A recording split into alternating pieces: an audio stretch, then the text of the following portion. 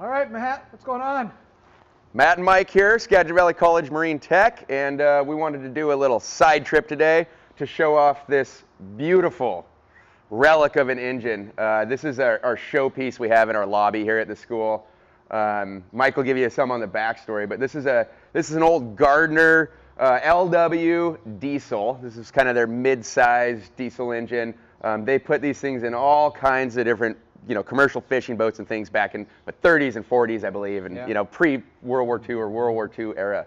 And we just think this is the coolest engine. So we had a couple students work to get her up into running condition and kind of adapt it and plumb it with some new fuel tank and exchanger and things like that, just to see if she still has it in her. And lo and behold, she sure does.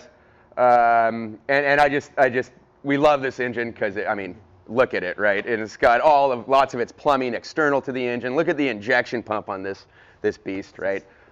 So we just really like it, and every year we like to fire it up, and hear her chug along for a while. Couple things that we kind of had to do to make it run. We don't have the original water circulation pump on it, so we put just an auxiliary one that we control with a little switch right here. This switch. Yep, there it goes. There it goes. And then we also put, this is a master lube. Basically, it's an oil kind of pre-primer. And what it does is when you last ran the engine, it pressurizes a little airbag in here, and then locks in pressurized oil. And that's what this is showing. We have some 40 PSI oil in here. So before we start the old girl, because she's been sleeping a while, we're going to allow some of that pressurized oil to flow through the gallery so she's good and lubed up before we fire it up. It's like getting an old man out of bed on a cold day, right? We don't want to move too quick here. Yeah, and that's, because this is on loan. So Sam Devlin actually owns this engine. He rescued it from an old boat that was going to get crushed. If you don't know Sam, check out his stuff. I'll put a link in there, Devlin. He does boat design work. He's a boat builder. Some of the coolest boats. Very, I love very his cool. stuff. And so he'll commission this for you if you want, build a boat around it. And this would just be so hats off, thanks to Sam. Absolutely. Next time he's in town, he always likes to hear it run, and so we drag it out. It's kind of heavy. It's really heavy. It's really heavy. But anyways, I think our viewers, maybe you think we should fire it off. And yeah, we'll show you how this whole thing works here. Because I'm pretty sure our audio is going to go, Yep. So let's see. So this is my water circulation pump. And then I'm just going to pre-prime, and we'll see the oil pressure drop. Yeah, turn it on. It'll drop a little bit, and we'll get a little, should be a little push down. There it goes. There we go. It's going down. And so, got oil pressure here, so go ahead and fire in the hole. Oh, yeah. That's the bottle right here. So way to build a little oil pressure here. Yep. Oh, yeah. Yeah. Not bad, 40. Sounds good for an antique. It's real nice.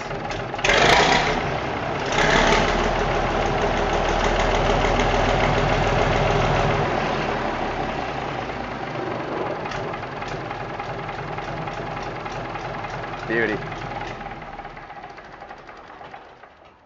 One smooth. It's on a rickety stand, but these are, I could just see myself motoring for 8, 10, 100 hours to Alaska. Just listen to this. Non-stop, just let it chug, becomes the soundtrack for the entire trip. And these things are really known for just running forever, right? They are. So we had the story when I was teaching some high school students, the grandsons, and Alan out there in Skyline, who helped develop that marina, he bought a fish boat. North Sea, they were cutting these boats up, and he promised the Scottish government or this little town where his father was born that he just wanted the boat, they could keep the fish permit, and so he got one. And it had the bigger engine in it. It's got the 8-cylinder, the LXB. Right. And it's Radiant Star still in the Northwest. Everybody's seen it. It's beautiful boat. Just beautiful, fixed up. We got to put a picture in of it for sure. Yeah, we will. So he fixed up this trawler, but we bought it. He had already sailed around the world on a Maple Leaf 54. And he ended up, and that's when he wanted to visit the town his father was born in, and found out this crying shame they were cutting up these fish boats. In Scotland, North Scotland. Yeah, up in the North Sea. So he buys this boat and hires a diesel mechanic, a Gardner guy, and says, I need you to check out the engine. And the Gardner guy says, what for? He says, well, I'm going to Anacortes. Want to make sure it'll make it. And the mechanic says, oh, it will. And Alan's like, wait a second, calling your bluff. You don't even know where Anacortes, Washington is. And he goes, oh, I know. But he goes, and how big this planet is. Yeah. And I know what these will do. And this thing will push this boat anywhere on the planet. And so Don't need to know exactly where it is. so that engine, what they had done, that fish boat, is they would fire it up on Monday mornings, head to the North Sea, you know, whatever fishing it was with the crew, fish for a week, motor back home. Engine running the whole time. Oh, yeah, never shut it off. Never shut her off. Yep. Never shut it off. And Saturday, they'd get back, port, unload all the fish, everybody go get drunk.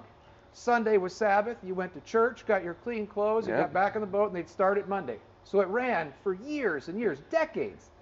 5 days continuous. Every week. Every week, fishing. And they tore the motor down just because Alan insisted. The mechanic checked it out. Yeah, it did a couple, but it was still in top running condition. And because he'd already been through the Panama Canal, he went all the way down around Cape Horn, Madman. all the way up here. Yep. Yeah, and the old Gardner and that boat never missed a beat. And kept on cruising. So Super cool. No, we just, yeah. What an awesome engine. awesome. engine. So, We thought we'd share with you. Hope you enjoyed when it. you come by Marine Tech to visit, it'll be sitting in the lobby. Come check it out. Yep, but if you're here in the spring, like now, if you arrange it, we'll fire it up for you and you can hear it purr. Absolutely. Right on. We'll see you guys next time.